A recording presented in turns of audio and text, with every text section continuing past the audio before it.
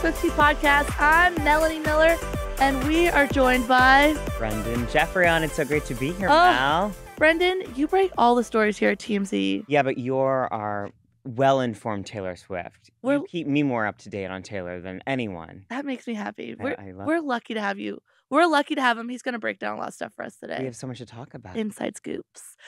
First of all, we got a lot of breaking news. Taylor is in the Bahamas with Travis Kelce, where she also went with Joe Alwyn and potentially Calvin Harris. Can you wrap your head around that? She is a vacation repeater. I'd be so pissed if I was Travis. Would you? A little bit. Would you? Why? I mean, those are your exes. Yeah, but if you know a good spot, you know a good spot. So basically, Taylor and Travis jetted off after their date night to the Bahamas. Charlie Neff figured this out at the Valentine's Resort and Marina Harbor Island. So the guy, Celeb Jets, was keeping track of the jet. Apparently it was chartered to the Bahamas. And then Demois found a photo on this harbor of the two of them walking. Clearly looks like them. It definitely looks like them. And it tracks because the flight left from LA Burbank. So, and she always goes out of Burbank when she flies. I thought she goes out of Van Nuys. Burbank and Van Nuys. Okay. She bounces between the two. Anyways, we found the flight on the tracker too. I'm screaming. And you can see it landed there in the island. They've been there for, I feel like it's getting close to a week now. Yeah. And I know from someone that I spoke to that they're for sure coming back to LA after this trip. Unless they change up their plans, because we're revealing it here now. They're supposed to come back to LA after this trip. Oh, how long are they going to be in the Bahamas? We don't know specifically how long, but we know they are still there at the Okay. time of us recording this. Yes. They're enjoying this vacation. I mean, this is their first vacation where they can actually be away and not they're not working. Both of them aren't working. I feel like even when she went to see him at the games, He's stressed. he's tied he's down, busy. he's on the field. They're not spending a ton of one-on-one time together. They are, but they aren't. This, it's they can actually really let loose and have a good time. What are the chances? Maybe this is left field. Does he propose on this trip? I think he does. I don't know. I mean, I know you want them to get engaged so bad. I do. But as you know, I've been hearing for a long time that people close to them just don't think it's going to happen. Okay, so people online have been very upset about this, and you have started a war in the Swiftie community online because this was your report originally. Right. With the fact that people truly close to them just don't see an engagement happening. Why? After everything we know, why? I think it is moving very fast. Okay. Now listen, you know Taylor better than anyone. I So hope. school me if you have to. Okay. But isn't this relationship moving a lot faster than past relationships? Or is it maybe because of the fact that her relationship with Joe Alwyn, her last relationship, was so private? Yeah. So we didn't see, because even that, I know there was reports that they had a marriage or some kind of private engagement, which They said her no. publicist later came out and denied. Right. Here's the thing. This is my thought. Is they're both 34.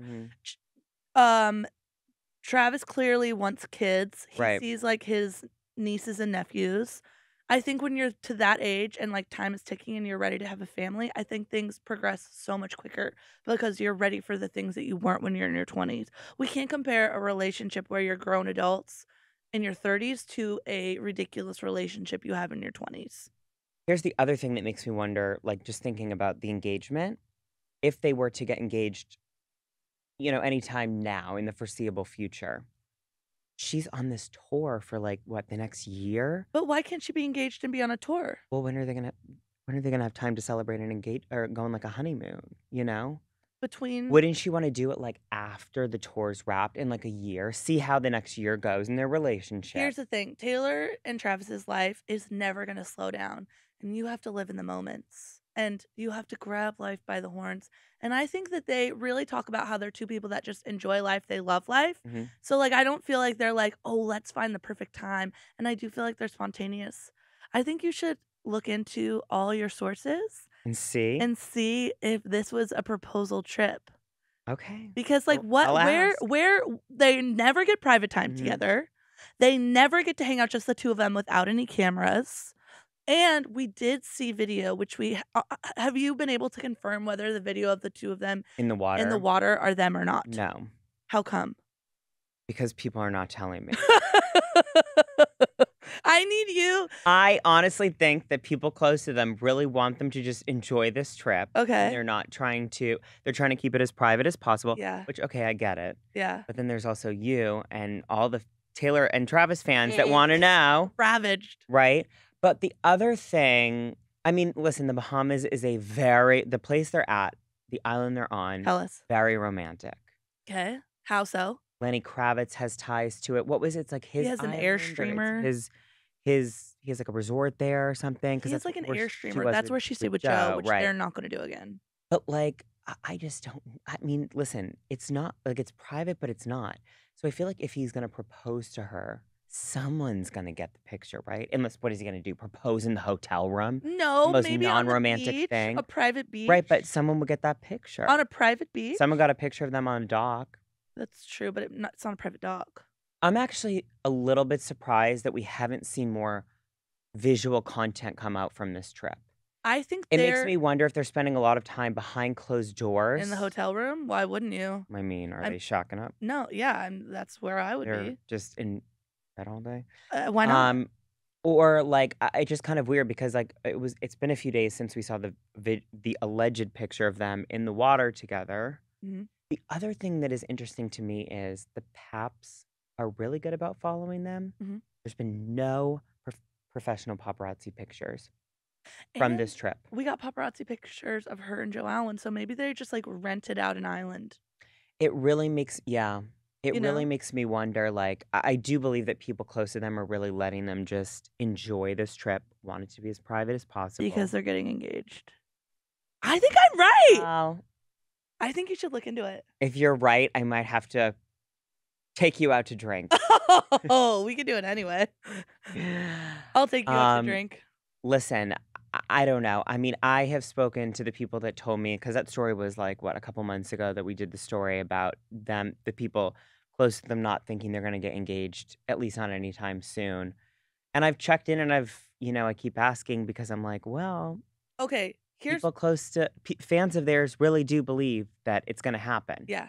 They really do. Here's why I think. But I do also think they're still in a honeymoon phase. Hasn't been a full year.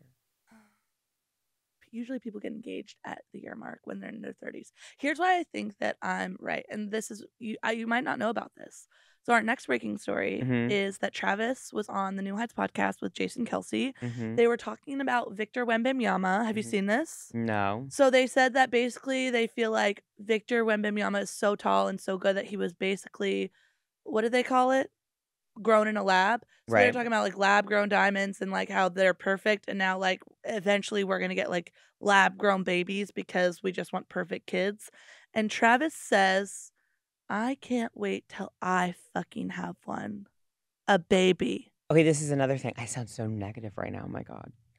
I don't picture Travis Kelce having kids right now. Right.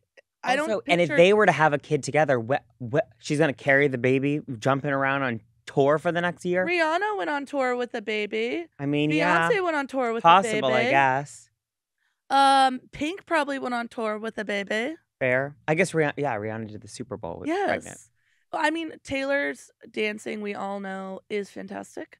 But also, we saw that Rihanna wasn't as moving and grooving. There's a lot of standing still and yeah, just shaking parts of her body. I'm a Rihanna Super Bowl. It is possible, though. I mean, it was one of my favorites, Rihanna's. So, well, okay. So more evidence. I'm coming at you with the facts. I'm telling you, you know this beat more than I do. When you say I have all the tea, no, it's you have the tea on this beat. Screaming. So Harrison Buckter, who is the Chiefs kicker, right, said, I hope they get married and start a family. People around them sensing it.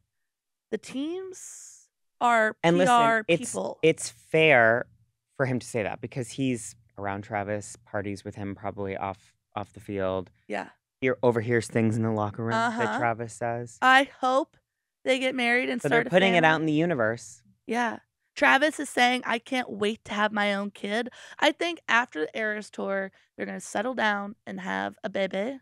And you have to remember, I mean, he just bought that gorgeous new You home think, and she in lives the normal suburbs. life. She loves Kansas. They have plenty of room for a nursery. Oh, Multiple nurseries. she's been on camera saying, my favorite place in the world is Kansas. You think they would live in Kansas? I think they'd go between Kansas and Nashville. Because I do, even though Nashville's like a big city, I can't imagine her house is like right in Nashville. It's probably like outside. So I do feel like they're like suburban people. Like they like the suburbs, right? Mom and dad. Yeah, and I feel like Kansas Soccer City mom and dad. like they love them so much that like Kansas City would embrace. They would take care and like block out all the like people. They would allow them to have a family in a safe area. I definitely think they wouldn't settle down in one city. Yeah. They're too much of a power couple, and they both have ties to Hollywood. Nashville, Hollywood, and now Kansas City. Ugh. I think they would be splitting their time between all the cities. I think Taylor Swift will be pregnant with her first child in a year 5 from now? years. 5 years. Oh, no. You don't think a year from now? I went a little wild. Okay. They are going to get married. 5 years is a long time. They're going to get married in a year from now, and she'll be pregnant a year later, so 2 years from now. Okay. Okay? Okay. Should I take that back to my sources and say, do we think it's going to maybe be in a couple years, the engagement? No, the engagement is happening now. Okay. That's what I think. Okay. All right. This is my favorite story Tell me. Of the day, really. So Taylor Swift and Travis Kelce watch trash television together. And this shocks me. Why? Especially for her. Him, it tracks. No! For her, it tracks. No offense, Travis, if they see this, because I know this podcast is viral hit with the fans. He's a little bit white trash. Am I going to get in trouble for saying that? I don't think so. It makes sense that he watches reality TV. He's gone on record. We all have a little bit of white trash in us because we all watch reality TV. Oh, I will tell you, I have never watched an episode of Love is Blind, which everyone thinks I'm crazy, that I haven't caught up and binged it.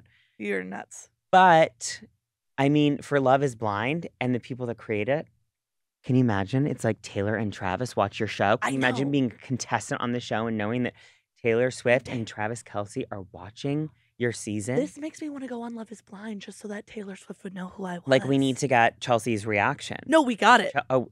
We have it. Tell me. So let me tell you. So Travis is on record saying he doesn't watch TV. And he is on his New Heights podcast telling Jason, you've got to watch this show. It's trash. It's worse than Catching Kelce, his dating show. That was horrible. He said it's the best fucking show ever. So then he goes on to...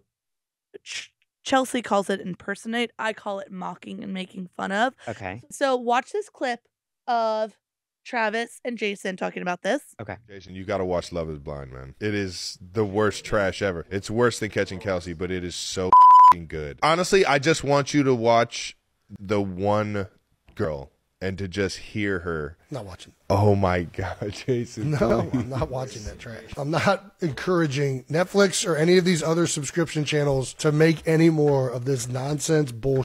I'm coming to Philly. We're going to watch it together. I'm coming. You think I'm clingy? I'm clingy? Really? So he like is making fun of her, being like, you think I'm clingy? Because there's an episode where she's yelling at Jimmy, being like, I'm not clingy. And he's like, you're clingy, you're clingy. I love this for them. I love this for Travis and Taylor that they are essentially watching reality. They're like TV. everyone else. It's amazing. They're sitting home watching trash TV. That they're everyday people. We all love reality TV. We all have a little bit of white trash in us for watching these people. They're normal couple. These crazy people's lives. It's also great for the show. Well, Chelsea reacted to this on video and said that she's mortified that Travis is impersonating her, and she begs him to please stop. Would you be mortified? I don't think you'd be mortified. I would take it in. Two superstars, Travis Kelce and Taylor Swift, watching your show. No one's mortified. I would personally not be mortified. I would be bittersweet because just Travis is so hot, and the fact that like this. So you haven't seen the show, but she looks horrible. Really? Ridiculous. Pathetic. like so insecure. The whole storyline was her, and the fact that Travis Kelce is seeing you at your worst moments. Yeah, but now she pivots, right? Chelsea's gonna pivot, and now Yeah. she's gonna grab on to the fact. Travis Kelce, find me a man that won't make Travis. me feel insecure. Like, won't she do needs this to come out and beg him to, like, how can I meet you or something. How can you set me up with one of your Set me up friends, with one of your Travis? your teammates. Bring me to, when they come back, when the season comes back, bring me to a game. Bring me to Let me sit in the box with Taylor. Let me show set you me who up. I really am. That's how she pivots from this. Chelsea, time to pivot, baby. We feel like we're like her dating coach. This is how you pivot from this mortifying situation. You should be a PR specialist. Oh God, she can call me. Call Brendon. We'll fix you up. I mean, it's not a bad thing. Yeah. I do like that he admits though that his show, Is the dating show was. garbage. I gotta watch it. I haven't seen it. It's so crazy to think that he was that and had the dating show and it was like so cringe, and now he dates Taylor Swift. Oh, You cannot compare. some people really just get it. You cannot pivot like that.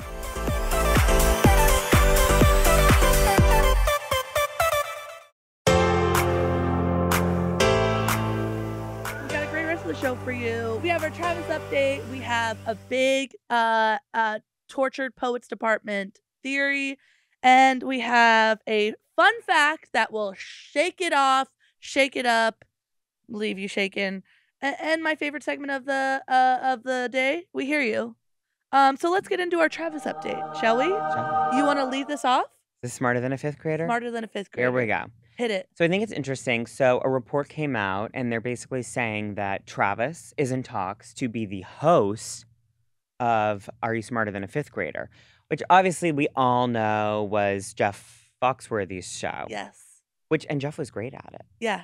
But I love that the show is like, we're going to lean into Travis Kelce because he's the biggest thing right now. Yes. And it's a celebrity version. And you know the producers of the show are probably thinking, well, if we can get Travis here, does Taylor come along to one of the tapings? Oh, she's coming to the taping. How brilliant would that be? Oh, she's coming to the taping. This is like brilliant. Wild, that our the producers producer are doing this. thinks, our producer on the show, Wild, thinks that they're hoping that Taylor will be one of the contestants. I mean, when the boyfriend's hosting the show, She's got to be on the grand finale. he's got to bring her. Yeah. She'll at least show up to the tapings. I agree. That's actually real because it is the celebrity version. So it's not like, she's not just going to come and sit in the audience. They're going to bring her up there. They're going to. And he's going to be able to convince her. Yes. Hey, Taylor, you're my girlfriend. I think she'll be hesitant because she doesn't want to take the shine away from him. But if you save it for the finale, he gets the whole show, and then boom, she's like the fireworks. He does a whole season, and then they save her because then they'll have really solid ratings every episode. Mm-hmm. And then you tease at the end. So this version is celebrity participants only. It's celebrities against fifth graders. And we should point out that right now the report claims that he's only in talks and that, the contract hasn't been signed and the deal's still in the works. But don't you think that's only because he's trying to get more money, though? It's probably like a money negotiating tactic. But the deal has to be close because Branson, who works with us, did a little digging on the internet and found that, the everyday public, for all these kind of shows here in Hollywood, a lot of people that are visiting Hollywood, tourists, they have the opportunity to go and sit in the audience and be a part of the audience. In fact, for this show, they're paying audience members $100. $100? A mere $100 to see Travis Kelce in real life? In real life. They're filming it like Sony Studios or whatever in Culver City. And the filming, according to this listing that Branson found, they start filming the show like April 4th, which is 2 weeks from the day of us recording this today. So, I mean, God, they got to lock down that contract that he's supposed to be on set filming it in 2 weeks. He's more brilliant valuable for him to them than they are to him. And they're going to give him what he wants. They're going to give him what he wants. And literally, I would pay $100 just to go to this taping. There's no way the producers behind this aren't going to give him what he wants. They know that every week they're going to get a ton of publicity off of this, not only based on whoever the celebrity guest is, but also having Travis Kelce. I will tune into every single tied to the show. project. You're golden.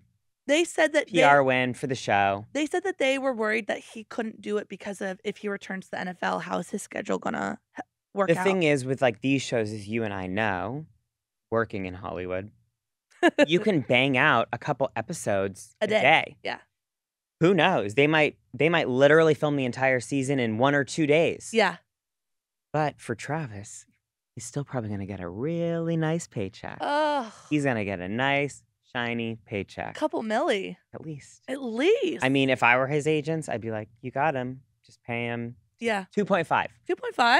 We'll knock it out 2 or 3 days. You get all your episodes done. Plow through them. I'm not even kidding. Every Swift, this show is going to be the best show on TV. Everyone's going to watch it. I'm going to be hanging on his every word. He is going to solidify himself as Hollywood's next guy. And this is why it kind of like makes me like just not totally going back to the Bahamas, but just to make a point, it kind of like I've thought about this now. I kind of think that the reason a lot hasn't come out from the Bahamas trip is also the fact that their teams and people around them don't even need to like be pushing PR. They're always getting PR. This relationship is like the hottest relationship out of Hollywood right now. It is the hottest thing. They don't need their PR teams working overtime to, push narratives or push information out. We don't need people telling us. And I love that because we'll get it. We'll get it. I love when they want us to get it. Everyone thought that like this was gonna fizzle out, like the taste, the hunger, the thirst for everything Taylor Travis was gonna die out. It's 100 miles per hour weather. People are talking. We're just getting on the freeway. It's only starting. And then I think like once they like get back from, because I do think like also like, Taylor has all that drama and the safety with the private jets and all that. Yeah. They got to protect her too. Yeah. But I'm excited for him doing this show. And I think like the whole like, oh, he's in talks. It'll happen. It's happening. Let's be honest. He's going to host the show. They're not going to let him slip through as the host. They will pay. Honestly, at this point, the press that they will get, the show, the ratings, just pay him what he asks for. Just give it to him. No offense, Jeff Foxworthy. You were great when you hosted it. He's got. But they need Travis right now. It'd be great for them. And he's like, we don't even know if he's smarter than a 5th grader. He's perfect. And then what you do is you bring like Jeff back for like the next season or something, because Travis will have built up a ton of press for the show, and then you reboot the original or whatever. On the non-celebrity. Yes. While he's playing football, bring Jeff Foxworthy's version back, and then when he's done with football again, swap back and forth. Yep.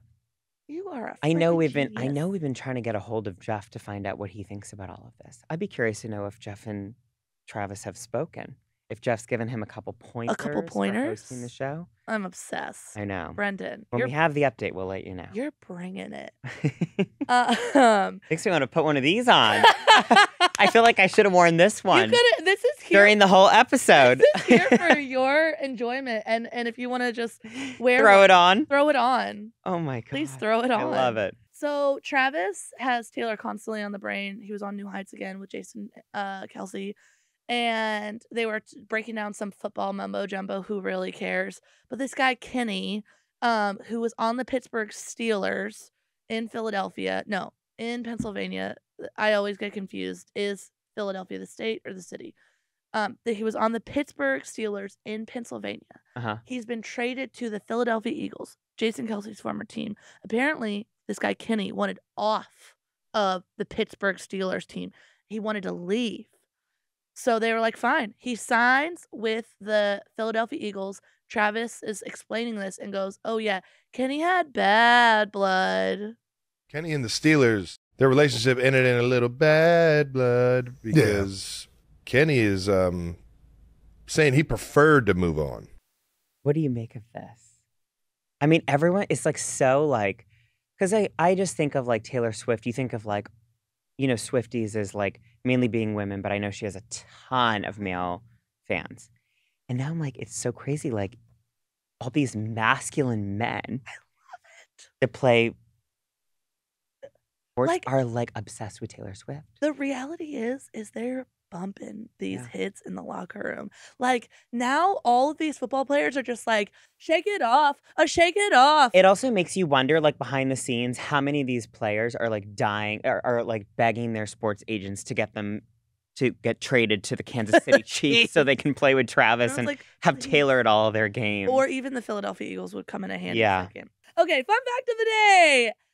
Taylor Swift fans really know how to shake it up and shake it off. So when she was in LA for her Eras tour at SoFi Stadium, there was a recorded earthquake on August 5th due to and it happened during the song Shake It Off. So there was a study conducted by Caltech and UCLA by seismologist Gabrielle Tepp. They monitored the ground at SoFi or 5 miles around SoFi, whatever. The tremors equated to a magnitude 2 earthquake, which is relatively small. But it was within 5 miles of SoFi Stadium. And That's so crazy. Like the timing is bizarre. why? I mean, like the fact that it was in the middle of her singing "Shake It Off." Like the timing, I'm like, that's what are 'cause the she odds? really go wild, like shake it off. You're like jumping. I mean, up they and do down. say in LA we have earthquakes all the time that we don't know about. A 2.3 though seems kind of big. I don't know. I just think the timing is so like it's funny during Shake It Off. During Shake, I love that. And it was only that night. Like they monitored all the shows. Taylor Swift, like she just knows how to make a headline. It's it's amazing. She knows how to shake it up. It could have also been caused by the fact that all her fans were jumping at the stadium. No, it was caused by that. And not just the earth? No, she caused the earthquake. Okay. She caused it. Okay. She is an earthquake queen. You and the fun fact. You with the fun fact tea. Did you go to Eras? I didn't. Oh. I will say, here's the thing. I like her music. Yeah. I do like Taylor a lot more than I like her newer stuff, but I do like Taylor's music. I do. Midnight's was one of the best albums of all time. I do. She's brilliant at marketing herself. Don't you love it? Girl knows what she's doing. She doesn't even have to do anything. Could you imagine if she broke SoFi Stadium, like cracked the ground? Taylor Swift, first woman to crack SoFi Stadium. Nothing would shock me with her. The woman has set so many records, won every award you could win X amount of times. I mean, she's brilliant. You're her biggest fan. Love it. I could hate on her, but I can't. You can't. She's brilliant. Why would you? No. So our final segment of the day, we hear you. Okay. Nikki Hendry, our clearance girl, was on the podcast on Tuesday talking about how Taylor's demographic is only like 9 to 30. People online have come for Nikki. Thank you for that, by the way. I wouldn't believe that though. I think her fan base is like every age you could imagine. Oh, people are in the comments being like, I'm the youngest a 70-year-old, to the oldest. I'm an 80-year-old, I'm a 60-year-old. I live for Taylor's music. I firmly believe that. I don't think there's any like specific demographic. What did she say? 9 to 30? Oh no. I disagree with her on that. And people also said in the comments that her fans are spread very wide. Very wide. I don't think she has a specific demo. People said that I look 34 going on 64.